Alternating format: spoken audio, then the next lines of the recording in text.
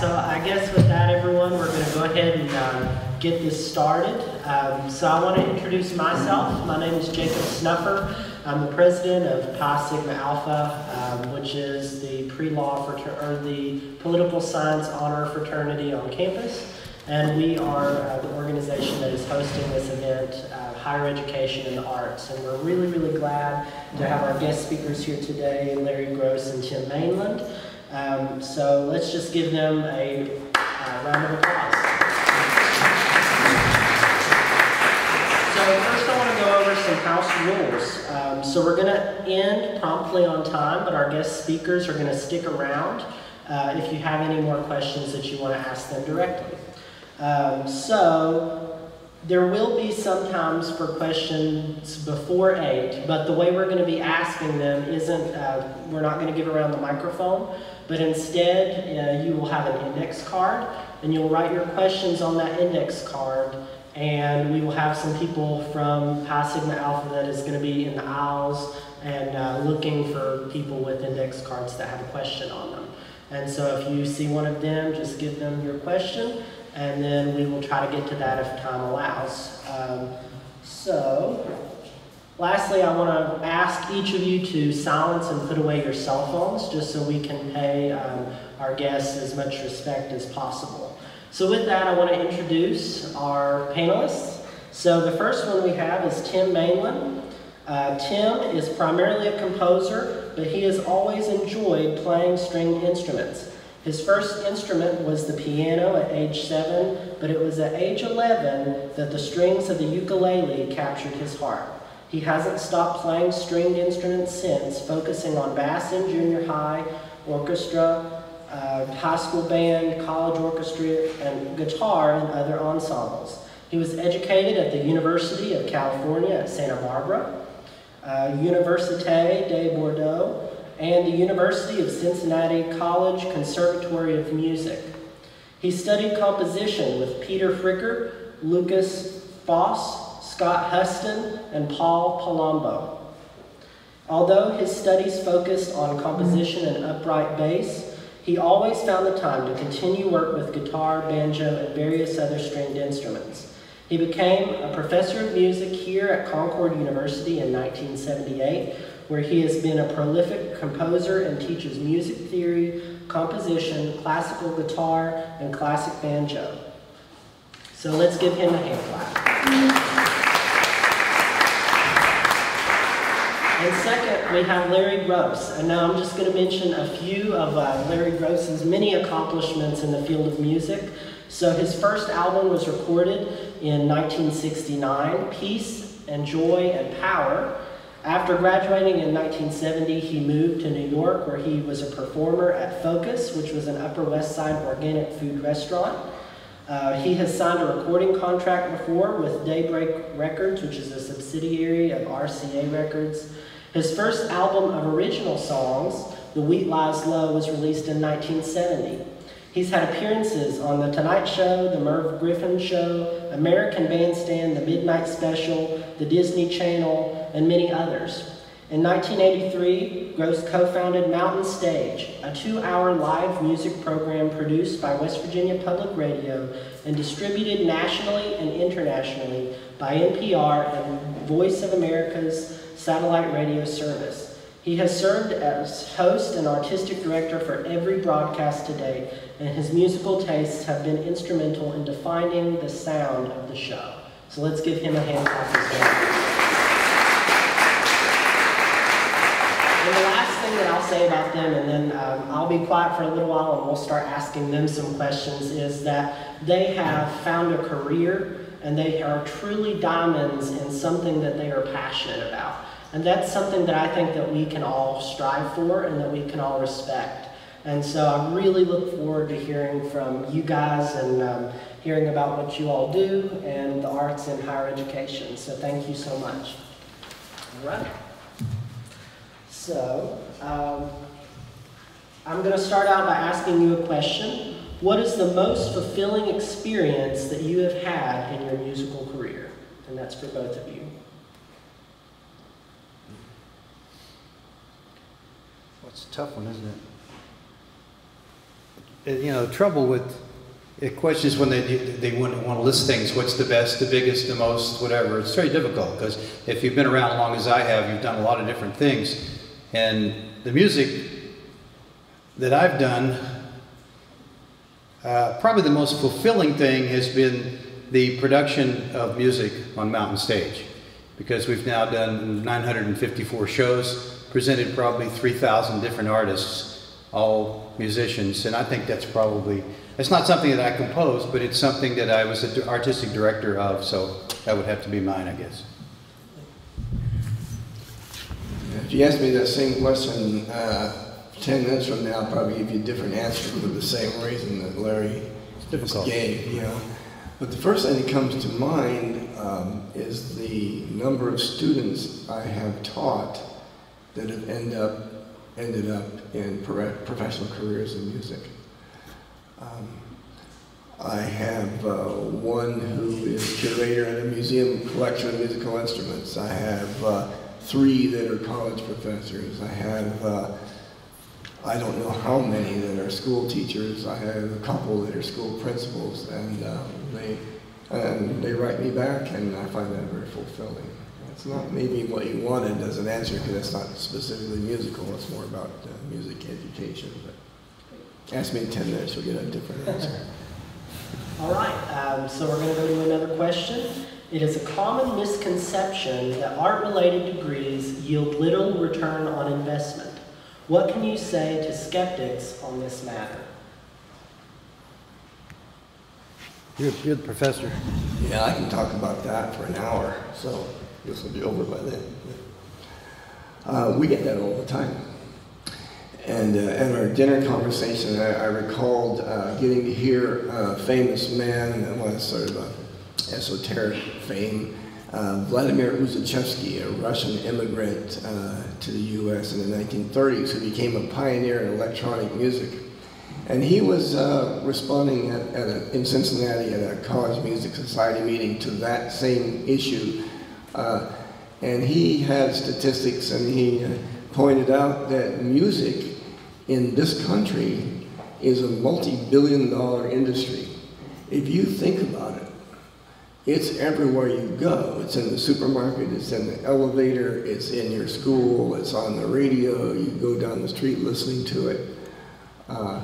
There is music being produced all the time by hundreds of thousands of professionals. And yet we constantly hear this conventional wisdom. Music, you're going to major in music, there's nothing you can do there. And I think about Dr. Uzichevsky and what he said, that it's an odd assertion that this is not a useful area of study. This brings up the whole question of education versus training.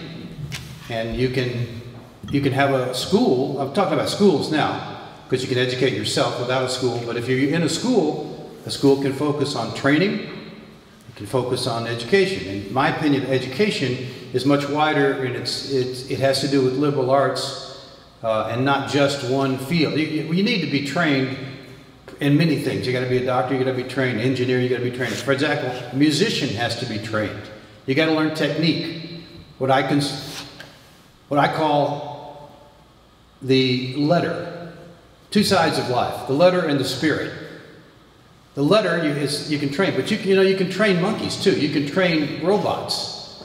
And so the question is, why should you learn history and literature and music and art and all the things that are associated with liberal arts? Because it makes you educated, and because it gives you a wide perspective, it gives you context, a historical perspective, and it lets you be a person who decides how you're more likely to be the boss than to be somebody working on a line if you have a bigger picture in your mind. So that's what I think. I think that most of the people that I know who have risen to leadership roles, the ones I admire, not all the ones I know, but the ones I admire, are people who have a wider perspective, and they get that from the kind of education where you learn about your history, you learn about your arts, I mean, here, I'm going to read you a quote from Ruskin. And I'm sure you've studied, some of you, John Ruskin, the famous art historian from the 19th century. He said, "Great nations write their autobiographies in 3 manuscripts: the book of their deeds, the book of their words, and the book of their art. Not one of these books can be understood unless we read the 2 others, but of the 3, the only trustworthy one is the last." And I agree with that. That's where you're going to find out what a people really is, what a group of people is looking at their arts. And so since that's the subject tonight, I want to make sure I read that before the night was over. Whether that's cogent to this question, I don't know, but I like that quote. Absolutely. So I forgot to ask you all if you had any opening statements or things that you wanted to tell the students before we move any further with any questions or anything like that. So is there anything that you would like to say to all the students now? You got something? Yeah. Go ahead. Actually, to tell you the truth, Jim White talked to me about planning this seminar a year ago, and it got snowed out. And he said, "Oh, we'll do it next year." And I didn't remember it until yesterday. So I jotted some things down just in case. I read a short while ago a book I found in the Concord Library called Music, Ecstasy, and the Brain. It's written by Robert Jourdain, and it's a very conversational reporting kind of book about new studies in neurology and music. That is, how the brain actually processes sound. And I hadn't really thought of it quite the way that this new scientific approach had it. And the way the brain processes the patterns of sound gave me some new insights on it. And I think if I were to have an opening statement, I'd start there and talk about how we perceive things and how we perceive sound, how we hear pitch as a simple thing, and rhythm and tempo as a simple thing, and loudness as a simple thing. But then you recombine those into a language full of ironies and contradictions, and you can create a work of art that feels very much like it means something specific, but is actually just about your emotions. Now we see art, music, theater, and phys ed, other than football, being cut all over the country to save money. And I think it is a huge mistake to do that, because we are leaving out this profound level of communication that is beneath our language. When I teach music history, my favorite one to teach is the early music history. We can get under the skin of people whose languages and whose thoughts and whose values we don't know by hearing their music, and we can get an idea about their spirit. And I think it's extremely important.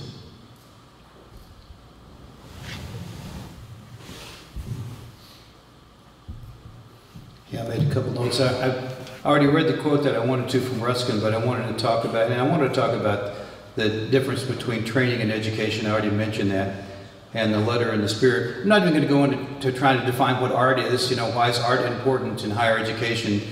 You can use your own definition of art, but I'm including in that arts and probably humanities too, all of it, because it's what shapes your worldview, and it's what one of the things the arts do the best, and nothing else hardly does, is they help create empathy between people. All the arts do this, from visual art to music to dance, all of together. What happens as you witness or participate in this, you feel a connection to other people that you don't feel in any other way. And to be empathetic and to understand why you're connected to other people is directly related to, I think every world religion I've ever heard of has a teaching that goes like, treat other people the way you want to be treated. And it's harder to do that if you don't feel a connection with other people. And I think that the arts are the best thing at doing this. I think to a great extent, life is subjective. The way you see the world is the way the world is. Definitely the way it is to you.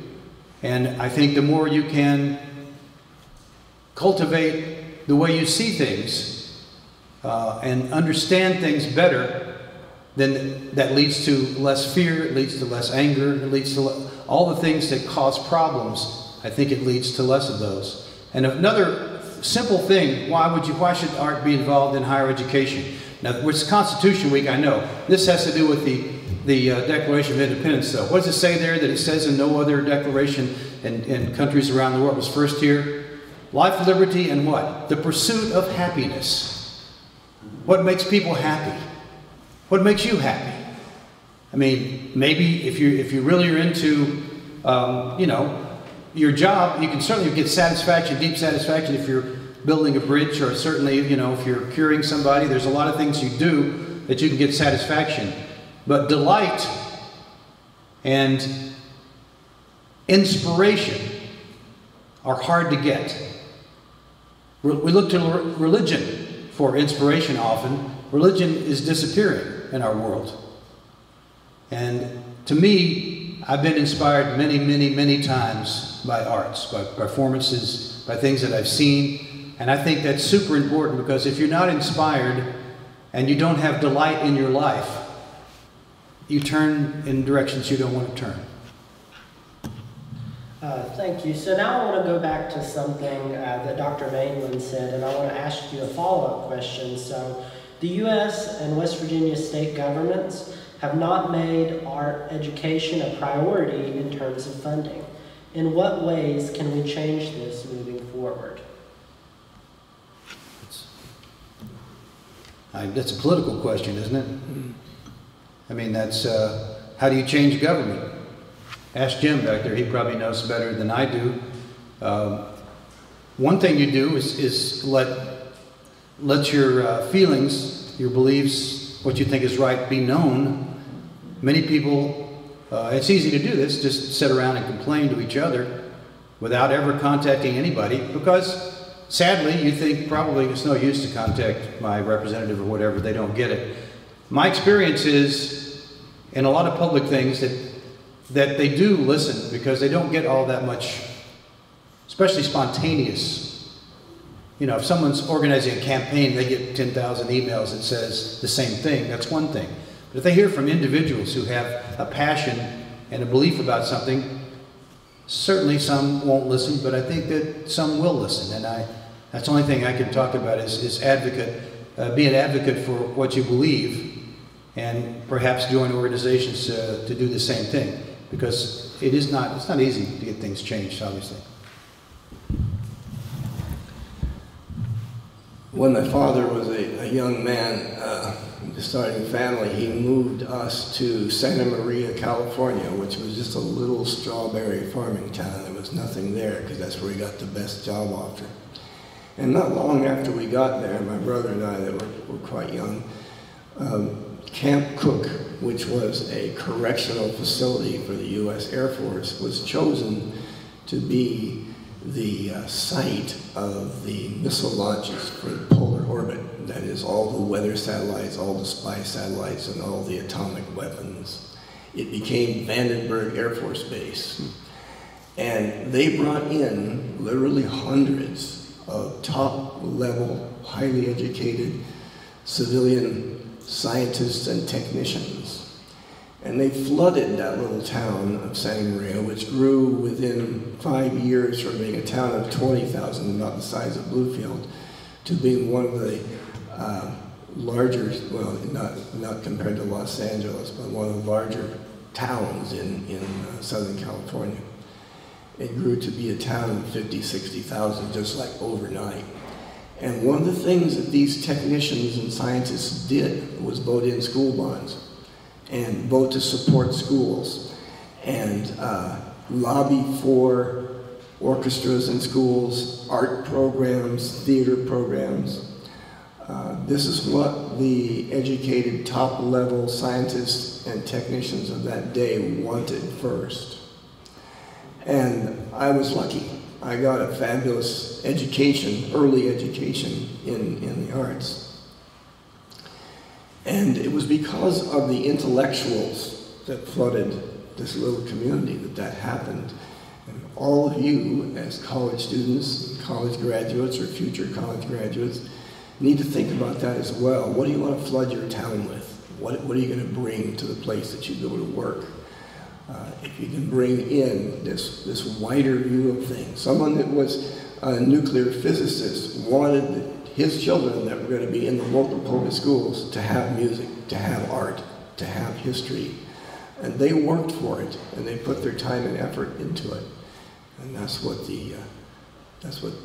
educated people need to do. You need to make it happen. So Larry, I've been told that you have homeschooled your daughter for one of their years out of high school. Can you talk a little bit about why you decided to do that? Well, I have two daughters, and my wife and I together, we kept them out 1 year. I'm not a homeschool guy, but I was afraid that the public education was not going to, and so was my wife. We were concerned that there were some things that they were going to miss.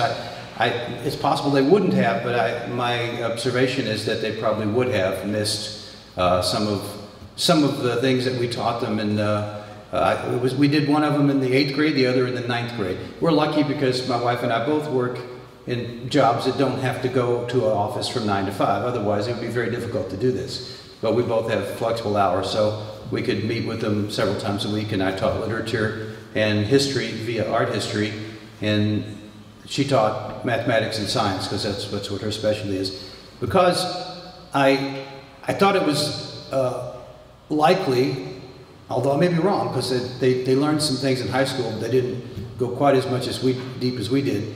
If you graduate from high school and you don't know anything about the Greek and Roman world in your own civilized past, if you don't know anything about the Gothic world, about the Renaissance, about the Romantic movement, then I don't think that you're educated. So I wanted to teach my kids. I wanted them to recognize that and a lot more, to at least know what they're 13 years old, whatever they were.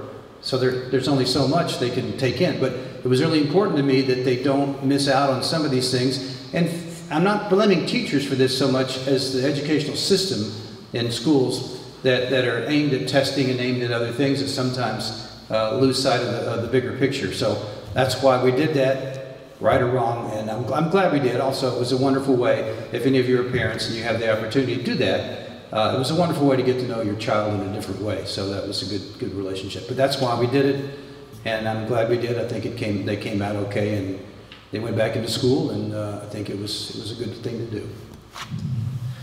So Dr. Mainland, as a parent and an educator, can I ask you to respond as to the homeschooling? My wife Maggie and my daughter Tally and I homeschooled two of my granddaughters for a year one time, and we found it to be an immense amount of work. Would you find that? It is. It's an immense amount of work. But we were able to explore more individually what they needed and what they wanted. And I think when they went back to school the following year, they were pretty much ahead of the game. I'm really a fan of the Montessori concept, where you find out what the kid is good at, where they're going, and you go with that. And from any one thing, you can branch out to everything. There's a little-known book by Elspeth Huxley called Love Among the Daughters. She's the granddaughter of Aldous, the niece of Aldous Huxley, the famous author. And she was studying agriculture, and she's British, and she was critiquing the American education system. She went to Yale. She said how odd it was that I needed 1 credit. And so I looked around for something that was 1 credit. Didn't care what it was, I just had 1 credit. And she thought that was a pretty odd, and you've probably all had that experience. An odd American sort of thing to do to get the numbers to come out right. But what she discovered was a class in the agriculture department called pomology, the study of apples. She said, wow, this is my one credit. I have 1 hour of apples. What a stupid thing. But in her book, she reveals that that one class changed her life. Because if you really study apples, what does an apple do? Where does it come from? What do you do with it? It's biochemistry, it's culinary arts, it's distribution and business, it is history. How has that particular fruit been used by different peoples at different times? And she said, from one little thing, you can open up the whole world. I might be off the topic here, but with a small classroom, you can get to know what the particular student wants and move into the whole world. Now, our current thinking on education is to save money. That's what I hear all the time now. And the current pressures on us are to make classes larger. And the pressures on the music department here are excruciating. Why do you need these 1 hour classes? Why can't you get more kids in this? It's about money. And making classes larger and making classes with specific learning outcomes that everybody's going to match is going down the wrong road, in my opinion. We need to have coaching, we need to have tutorial, we need to get to know our students and know where it is they're going. Because from wherever that student is headed, you can access the whole world. I want to say one more thing I forgot to tell you because it amuses me. Maybe it'll amuse you too. I thought my daughter Bonnie was the last one I homeschooled. She was 13 in the 8th grade. And as I said, I taught her a wide range of literature, and then I would give her tests. And we had studied some of Shakespeare, you know, not very small, but some stuff. And for the heck of it, on the test, I asked her this question, how you would answer. What is Shakespeare's worldview? And this is worth all teaching. What she wrote was, a tale told by an idiot full of sound and fury signifying nothing. It's a 13-year-old kid. I thought, okay, buddy, you pass. All right, I thought it was really interesting that you talked about how you didn't like it when education was too funneled in and focused on just a few things and too specialized. So I have a question for you. Do you believe that college students should be required to take more than one arts course?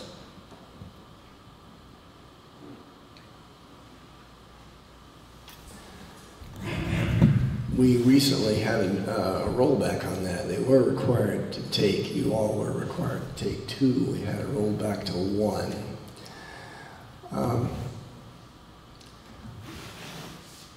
That, of course, in terms of income, in terms of student credit hours generated, we take the number of students we have times the number of credit hours they take, and we get some sort of rating, which I think is a very false. That's like taking the number of left-handed Irishmen and multiplying it by the number of clouds in the sky, and you get a number that doesn't mean anything.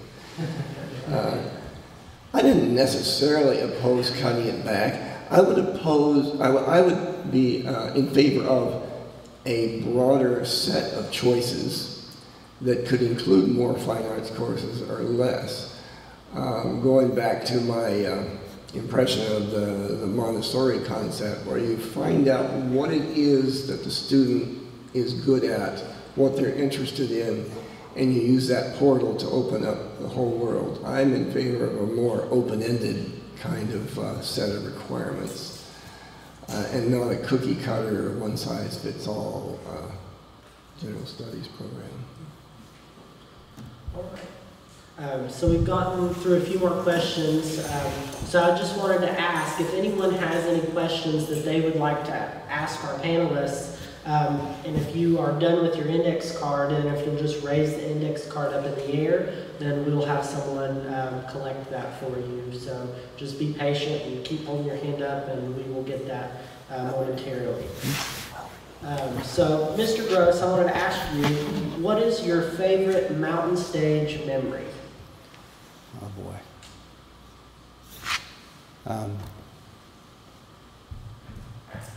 that's impossible. That, as I said, we're coming up like we're 950 shows plus.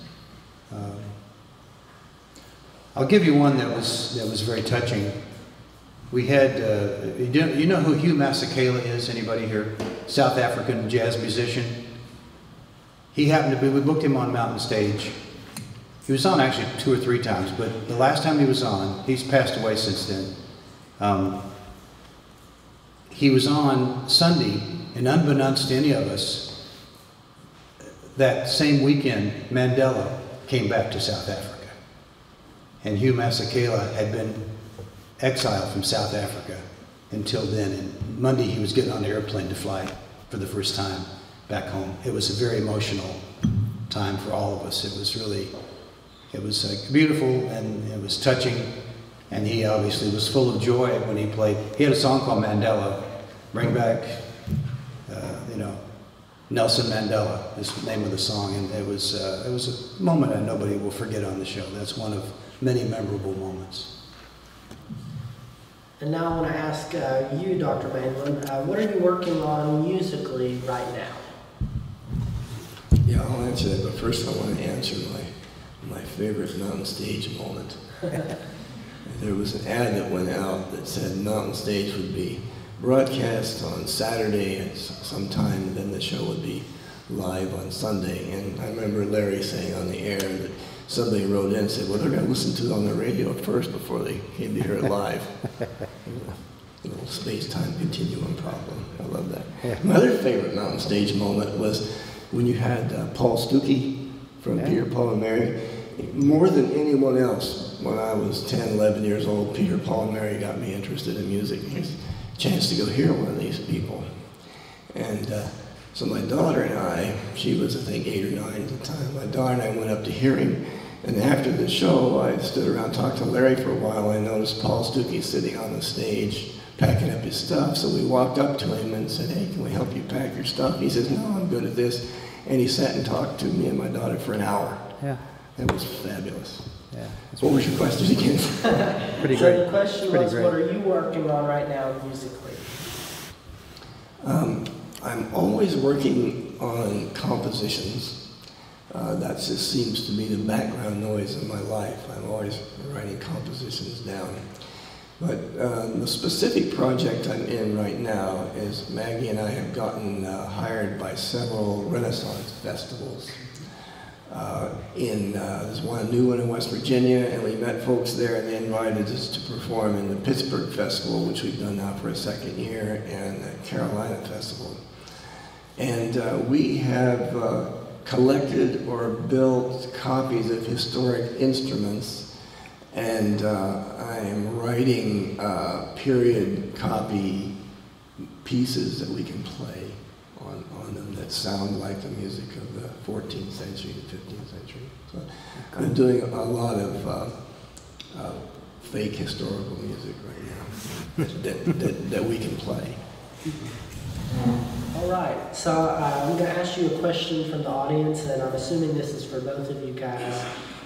So what are some qualities or characteristics you think pursuing the arts gives you that you cannot get from choosing a STEM kind of career path? What kind of career path? Something in the STEM, so mathematics.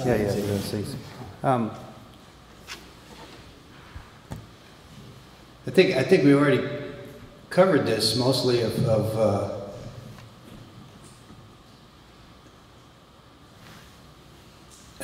it gives you a sense of your culture and your civilization that is necessary for STEM. It's necessary for anything. And I think the more you study, and this goes across the broad spectrum of the arts and the humanities too. I mean, history and literature and all of the different performing and non-performing arts give you that kind of context, that kind of it's what it is wisdom. I mean, that you don't get from anything else, and you can apply it to everything else.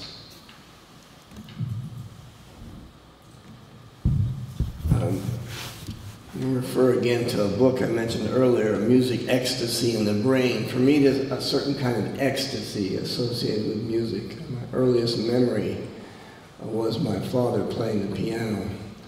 And growing up, we had old 78s of Horowitz playing the Beethoven sonatas, and I would listen to those again and again and again, and I was just drawn to it.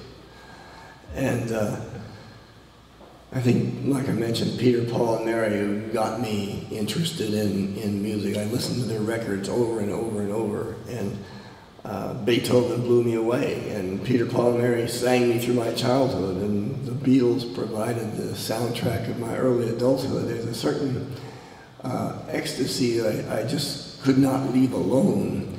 And I explored a variety of majors in college my first year. I took chemistry, I took biology, I took anthropology, and then I kind of wanted to play the piano, so I decided I had to take music theory. I didn't much want to, and I walked into the music theory class. After one lecture, the sky opened up and the angels sang, and I was carried off on a cloud of ecstasy. I loved it, and I still love it. And there's a uplifting, for me personally, character of hearing a good piece of music, and even more in participating in a good piece of music. Whatever style it might be, there's a power in it that speaks to me. I know I'm more involved in songs, not so much musical compositions, because that's what Mountain Stage does, is songs. Even the theme says it, the world's turning around, a simple song. And I really believe that. And the best songs, it doesn't make a difference what style they are, what genre they are, or what tempo or anything else, they function, they can function, and I think they often do function like hymns. And ask yourself, and I've made 5 records of Christian hymns along with a whole bunch of other things because I like this music and I like these things. When people are sick, when people are hurting, when people are dying, you think they want to hear a hymn or you think they want to hear a sermon? That's what the arts do. I think that's a really good point. So the next question, and I think Dr. Mainland, you've already answered a lot of this with your last answer, but it's another question from our audience, and it says, how did you come to realize that you are passionate about the arts? Why did you decide to make a career out of it? And so either of you can answer that one first, and just go from there.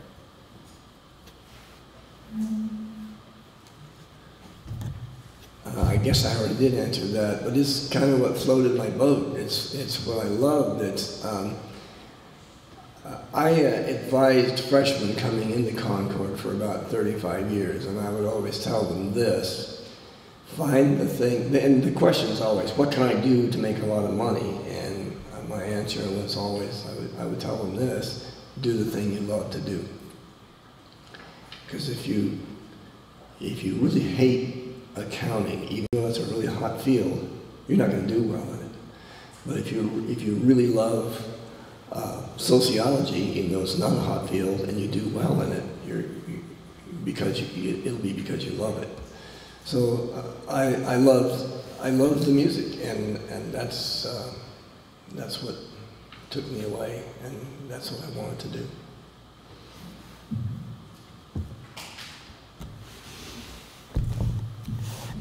I've only made my living either making music, writing songs, singing, or producing and presenting. Those are the things, and I've been lucky. I didn't have to have a second job ever. From the time I started playing music for money when I was in junior high school, and when I graduated from college, I started playing music for money, and I never have done anything else. And any musician will tell you, I don't know about the really most famous ones, I've met some of those, but not many, and they're not my friends. But musicians that I know that do well, I mean, they do quite well, I will tell you, if you're young, without trying to be ugly or say, don't do this unless you have to do this. If you're not happy if you don't do it, then do it. If you have any other choices and you think you're going to go into this because you're going to become famous and you're going to get wealthy, please do something else. because everybody has to go through a difficult time. However, it's true, financially you go through different times, but as I told somebody the other day, you know, I don't make a whole lot of money even what I do now, and I probably make more money than most musicians in this state, maybe all of them, I don't know. But the big point is, I have more fun than anybody does. And whatever you do, I don't know what you do, I don't care what you do. You may have as much as fun as me, but you don't have more fun than me. I guarantee it. That's a benefit. You can't translate that directly into money, but you know what? I don't care. There's a Duke Ellington quote, and Duke Ellington was famous for being an honest and easy man to work with. He had a band of 30 guys that he traveled with for 30 years, and he was asked how he kept them together, and it came out of the conversation that he actually paid his members of the band more than he paid himself, even though he was the impresario and the band leader and the, a well-known organizer. He would get jobs for other people. And they asked Duke Ellington, they asked him, why do you pay your band members so much when you could be a lot more wealthy? And he says, well, they may get the money, but I get the kicks. So the next question, there's a lot of people in the audience that are future educators, and what they want to know is, what can they do to bring more fine arts into their classrooms? In what level? Any level? Elementary? And every level you're talking about? Yeah, whoever asked the question.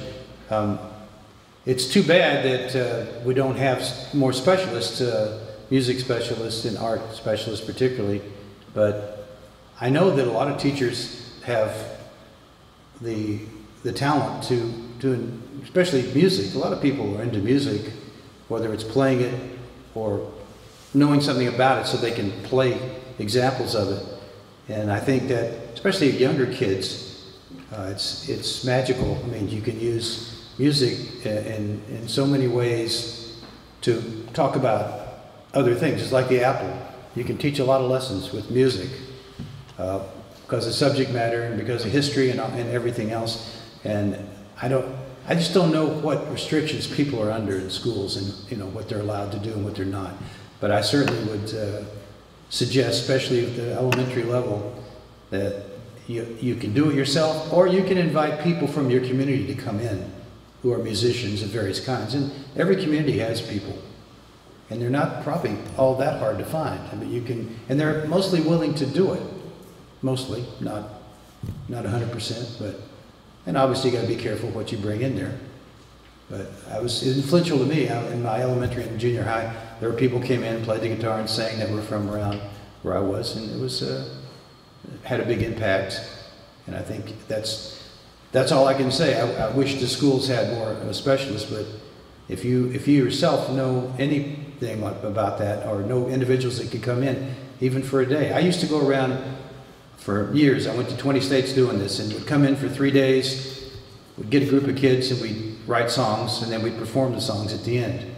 And it was if any of you are teachers here, you'll understand that what teachers told me always, never failed, not one time, and I did this I don't know how many times, scores of times, that there was always a kid who was an outsider, but was really good at making up songs. And it often made a difference in that kid's life after I left, because they felt like they had succeeded, and the other people saw them succeed. They were good when we would all take suggestions, what's the next line should be, what some kid, and everybody looked at him like, that kid's a loser. But he wasn't a loser. He was very good at doing that. And why? Because he didn't think like other people. The people you want in those kind of classes, by the way, are not the best students. I'd rather have a class, rather than having a class of the gifted and talented, I'd rather have a class of special ed kids to write songs, because their associations are much more interesting. They're not trying to not fail. They always fail. They're not afraid to fail. It's interesting. I have two fairly specific answers to that. Number one is, for the very reason that Larry just said, class size. Yeah, If you can get class size down, you'll have a better school. that's true. If you get class size down, you'll have a better classroom. Now that is kind of a political question, actually. That's true, though. That's absolutely true. And if you have a smaller class size, you can get to know which kid might actually find an apple to be inspiring, or which might find songwriting to be inspiring, or they might find a balance sheet to be Sure. exciting. You can find that one thing that floats that kid boat. Class size. Right? Teach the music 101 classes there. They're often very large, and there was one semester that the division chair accidentally hired too many people to teach it, so we had like 12 students in it. And that semester, they got higher grades, and they responded better. Sure. Class size. And the other thing, other specific answer is community involvement. That is part of what you were saying also, and that goes back to my Vandenberg Air Force Base technicians. We recently traveled to Orkney, Scotland to look for other mainlands, and we actually found a place where people could spell the word, even though it's a vocabulary word, where everyone was named Mainland. And Orkney Island had about 200 residents, and they had a school. And the local farmers, that's the local business, is farming, were in the windmill business, generating their own electricity, and they generated enough electricity to sell some to Norway and to mainland Scotland, which is kind of where the name came from. And the local farmers had built a windmill that generated enough money to pay the teachers and to bring in community musicians, community scientists, community archaeologists to teach the kids. So you had a school with maybe 20 students in there that were well funded, and they were well interfaced with all the resources of that little island community. I would hold their education up against anything, anywhere, because smaller class size, community involvement. So this is a fun question. Someone in the audience asked, which album have you listened to in your lifetime that you have considered to be near perfect, if not completely perfect? Why? Oh, yeah, these questions are impossible. You know that. I mean, You think about it yourself. What are you going to say? There's so many that you have. They are different. I mean, how can you compare an album, by the Beatles to an album by somebody that does something else? It first of all, with me, and this goes back to how we choose Mountain Stage, the most important thing in anything is the material, is the songs. We're talking album, we're talking about songs. The songs are the most important thing. So if you're a tech person who's into production, that's a great thing. But if you know what it is you can't polish.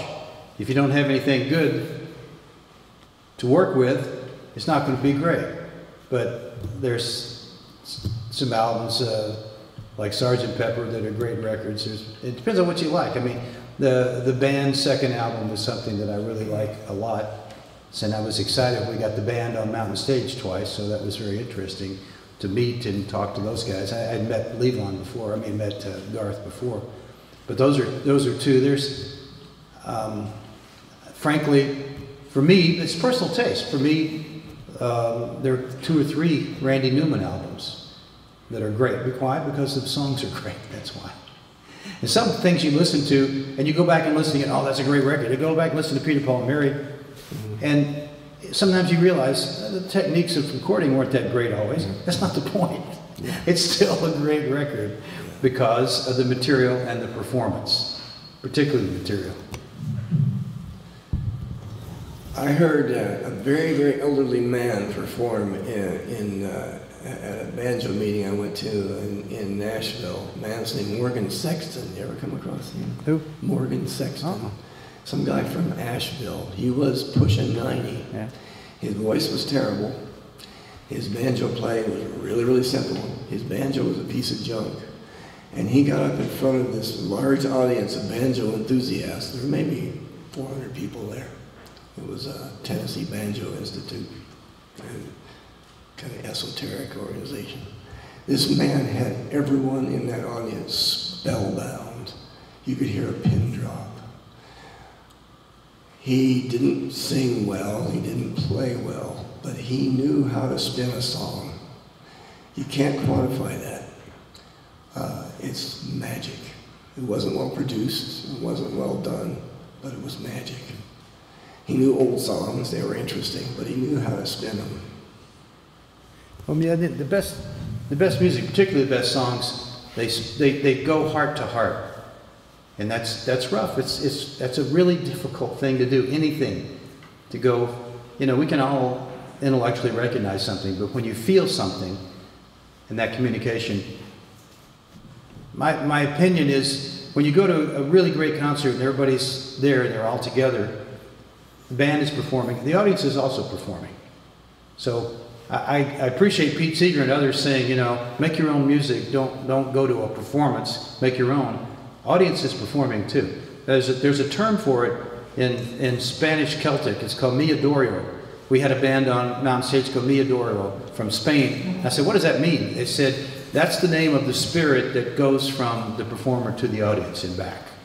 And there's something big deal about that. And it travels from heart to heart and does, and it bypasses any technical. You can be great without being good. You can be, wonderful, but that doesn't mean, Bob Dylan's a wonderful singer, but he doesn't. Some people say he's got a bad voice. Who cares? His songs are great, and he puts it across, and that's what that guy did. And I've seen that many times. People, because it's real, and because it's connecting to you, it's all you think is, man, this is wonderful. So, given that yesterday was Constitution Day, Yep. And this is our Constitution Day event, how do you believe that the Constitution ties into the arts and higher education? Now, this answer can be as broad or specific as you'd like. So, tough one to think about it. Yeah. The framers of the Constitution were very wise in that they left a lot of open-ended questions and didn't get involved. And the issue of government funding of the arts is a two-edged sword, to promote things that aren't necessarily commercially popular is a good thing, but what you fund and what you don't can be a dangerous, slippery slope. And so that's a difficult thing that requires a lot of thought, a lot of discussion. Public funding for the arts can do a lot of good. Public regulation of the arts could do a lot of harm. Anyone interested in that should read Dmitri Shostakovich's memoir. It's called Testimony, and he talks about being a composer of the avant-garde during the Stalin era and the outrages that he endured just to simply write music, and some of the shortcuts he took and some of the trouble he got into. The only thing I would say about the Constitution has to do with the First Amendment. Freedom of speech, freedom of expression. That's what the arts is all about. Freedom of expression, freedom of, you can say what you want. And since I'm here representing Mountain Stage, I've referred to it many times. We have a rule. Mountain Stage is not a political show. There are many people that wish that we were. There are people in the state who have different sides of political, mostly the ones on the left, who wish we took stands about things. We're not going to do that. And for many reasons. One is Mountain Stage is owned by the state of West Virginia. When we do something, that's implying the state of West Virginia is saying this, which is, that's an institutional lie. I'm not going to do that. However, our rule on the show is simple. And this fits the history of songs and its freedom of expression. And this goes for politics, it goes for religion, it goes for philosophy. You can sing all the hymns you want on Mountain Stage, but you can't preach a sermon. So if you got something to say, you put it in a song, and you can sing it on the show. I don't care what it is.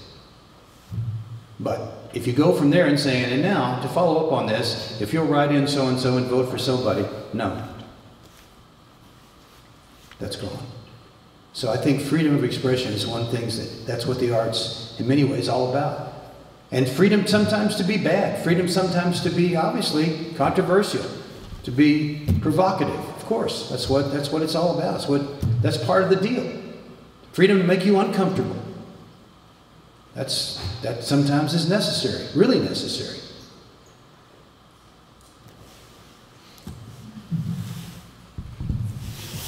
Our classroom is much like that as well. I never intend for my class to be political or to have a particular viewpoint. But neither do I intend for it to only teach things that are in each student's comfort zones. Hopefully, actually not. Hopefully there will be some things that will disturb a student that they'll go home and think about. So this is a question from the audience. They say, why go to college if you feel like it's not really helping you find your passion? I think, who said it doesn't? You can't find your passion in college. I was an English major. I had 4 years to read the great literature of the world. I mean, it was the best thing ever. What's the problem here? You know, I got to a minor in philosophy and anthropology. I was totally passionate about, I mean, I didn't know this stuff. I came to college not knowing a lot. I didn't grow up in West Virginia. I've been in West Virginia 47 years. I grew up in Dallas, Texas. My parents liked music and stuff, but it stopped with, you know, Broadway musicals and Hank Williams and stuff. I didn't know anything about fine art or anything. So that's why I'm passionate about this. It really made a difference in my life to go to college. I went to a liberal arts college. It really, I mean, my world suddenly, that and in between every year I traveled. Europe twice, around America another time. And this was back in the 60s when traveling around America was very interesting. So those things are very educational too. But that, I think you can, this is one of the best places to find your passion. You're finding out what other people have done and thought, what they think now. And you might stumble across something, you know, like the apple. I mean, you stumble across anything. And sometimes it comes from, I stumbled across the Romantic poets. And I went to Europe and I went around looking for the homes of, you know, Wordsworth and Shelley and Keats. And I was a kid from Dallas who, you know, never heard of these names before. So it's a great place to find. Yeah, I love it. I mean, heck, I'd like to have 4 years right now. I'd do it again.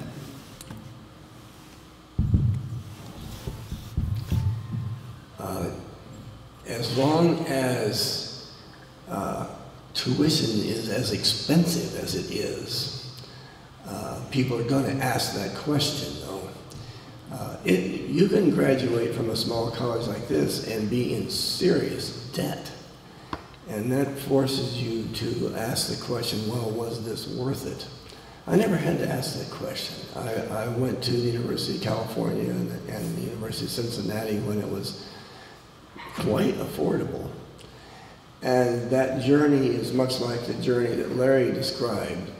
It was a candy store, all these great things. I didn't have to ask those questions. I could freely explore. And what's not great about that? I would still be in school if I could.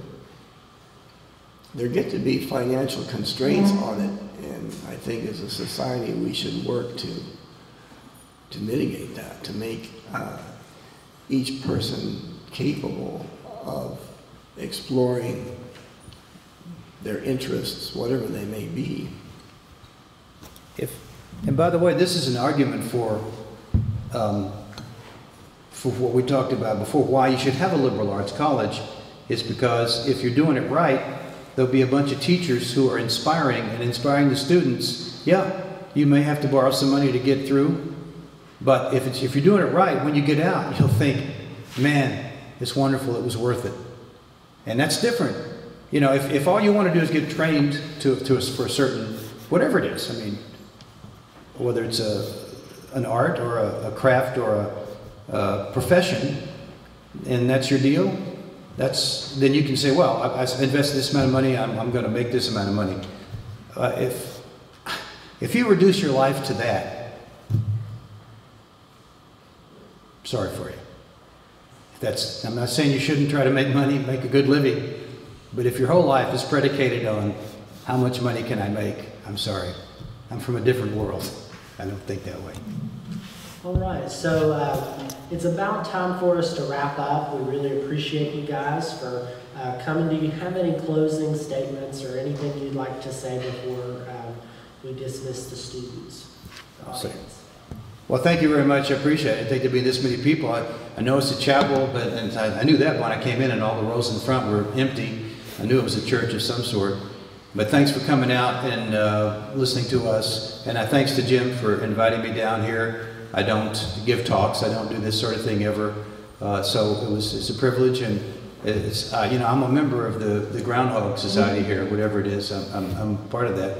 The guy that I founded Mountain Stage with, Andy Ridner, went here for several years. He didn't quite graduate, but he went 4 years, I think. He didn't quite get his diploma. But he loved it here, and it was a big change in his life because he was from D.C. and he came here and saw a new world. And I appreciate Concord and all this. I went to a school smaller than this, and liberal arts schools like this. I'm sorry nowadays because I have 2 kids go through school. I know what it costs. It's ridiculous. It's idiotic. It's nuts. And it is, you know, sometimes you do have to wonder, is it worth it? It's a good question, but there's certain things you can only learn in institutions like this, and I'm all for it, and I wish this place well. And I hope that you can continue this kind of education. I know it's a fight, it's a struggle. People are worried about money everywhere, but I wish you well if you're here. I hope you're getting inspired. And I hope that you leave here, you know, looking at the world as a good place, and a place full of opportunity, a place where you can find happiness, because happiness, you know, you've learned that happiness is within and without. So that's my wish for you. When I was young, I went to a French high school for a while, and I went to a French university for 1 year. And I discovered their system at that time. I can't speak how they do now, but in the 70s, was a living hell of examinations and tracking. Some of my friends discovered in the high school grade I was in, troisième, which is like a sophomore in high school, that they could no longer go to college. They had to go into a trade because of a grade they got on an exam. And that was repressive and scary. If you didn't mature by a certain age, you were done. On the other hand, the American side of my education was one of search and discovery and finding what I love to do and pursuing it. And I'm very grateful for that. And that somewhat unregulated and individualistic approach to learning is our greatness. The creativity that can be fostered. Singling out any subject, the subject here is the arts, but singling out any subject as being one that is unproductive or unneeded or not meeting a particular kind of learning outcome is a very dangerous and discriminatory thing, and we need to work to go the other direction. All right, so with that, let's give a hand clap for our panelists today.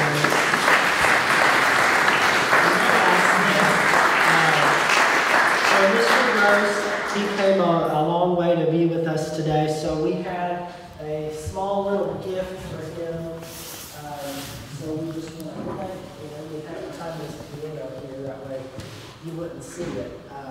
So we wanted to give you this little token of Concord. So let's give our panelists one last round of applause. This is a receipt of the first. Thank you. Thank you very much. And so with that, you all are dismissed. If you need to, yes, sir. I got a question. They will be taking questions after. Actually, there's a question here on, wait, can I keep this pen or have to give it back? We prefer if you give it back. Who'd you It's tough. who'd you take it from? It's tough being a student. It is. All right, so the panelists are going to be sticking around if you have any other questions.